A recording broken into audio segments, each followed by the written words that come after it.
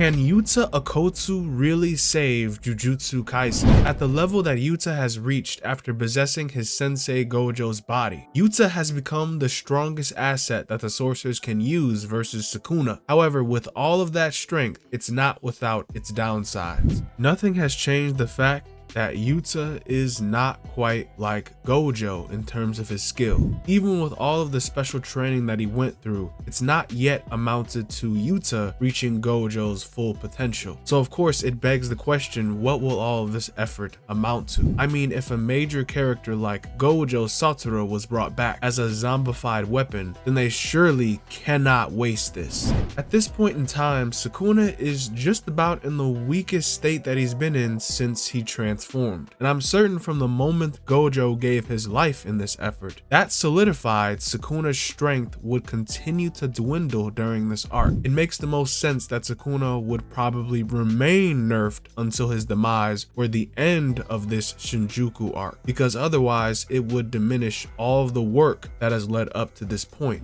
However, despite his nerfs and all the trouble that's been gone through, Sukuna is still Shinjuku's strongest sorcerer, and with this current chapter, we are seeing infinity versus amplification. At first glance, it actually seems like Yuta has the advantage. In fact, this brief skirmish reveals a bit about a domain expansion clash between Shinjuku Gojo versus a Han era Sukuna. Currently, Sukuna cannot use the World Slash because that move requires Sukuna to use his left and his right hand for a hand sign, plus another free hand in order to aim the trajectory for his palm. And right now, he only has two right arms, which he cannot do much with. In fact, he probably couldn't even use Hollow Wicker Basket.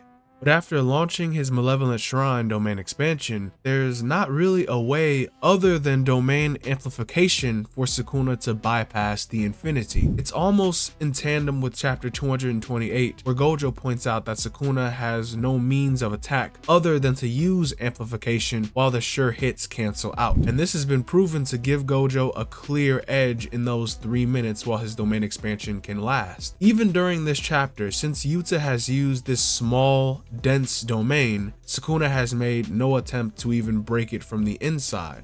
Though unfortunately for Yuta, there are a number of drawbacks when it comes to this transformation. First being that Rika is no longer haunting Yuta's soul. So that means Yuta is stuck with Gojo's limitless curse technique via Kenjaku's curse technique. So all his copy techniques are no longer available to him. However, now Yuta has one of the strongest techniques of all time, the Limitless.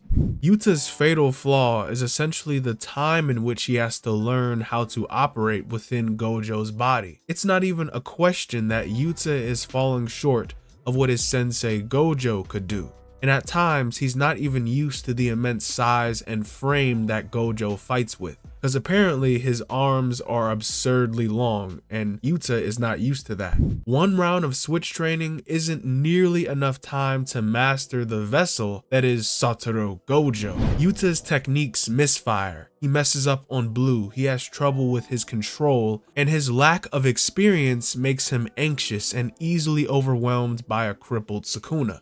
Yuta admits himself that from the outside, Limitless seems flawless and all-powerful, but you need the Six Eyes' precise control of cursed energy to even handle the Limitless. And even then, it's still hard to control. So come to find out, the reason Gojo could so confidently say that he is the strongest is because he is Satoru Gojo. He is the man that has conquered the Limitless and became the greatest sorcerer of the modern era.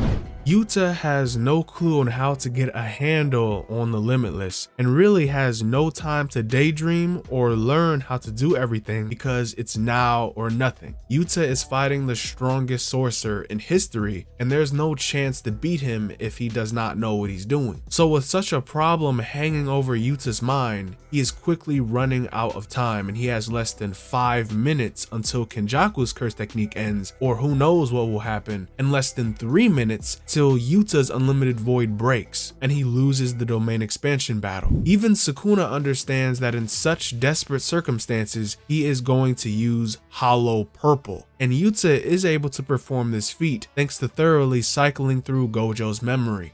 Something very important about Hollow Purple and why Sukuna stopped it in the first attempt is because Purple requires a long charge up time and the attack itself is so obvious. That's why Gojo's final Hollow Purple was casted in such a roundabout way, but still effective. Gojo collided red and blue with an extended delay, perfectly executing Purple's incantations just when the moment was right. Neither Sukuna or Mahoraga could stop it by then.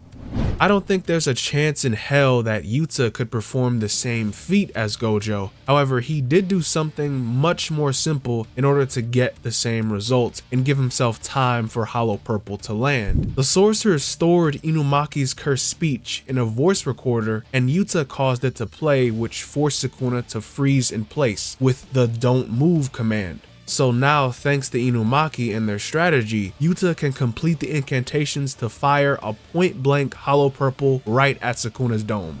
Now, by all means, Sukuna is in checkmate. He's heavily nerfed, locked within the domain clash, no World Slash, no Mahoraga, and no 10 Shadows. And now he's frozen in place against the curse technique that he admitted himself that can fatally kill him. Now, with all the odds stacked against him, surely if this were any other character whose name isn't Sukuna, I would think that this battle is completely over. But since this is Sukuna, then it's not surprising to think that he will find some way to survive this. Because honestly, this is the third Hollow Purple attack in which he's about to take on. And it's crazy enough that he's already survived 2 Hollow Purples plus the mountain of damage that he's already sustained. There is a bit of a running joke that Yuta would fumble so bad that the Hollow Purple would misfire or malfunction. Or maybe Sukuna would binding vow his way out of this. And as funny as that is, in this point in the battle, there is no time to fumble. Yuta has 3 minutes until the domain breaks,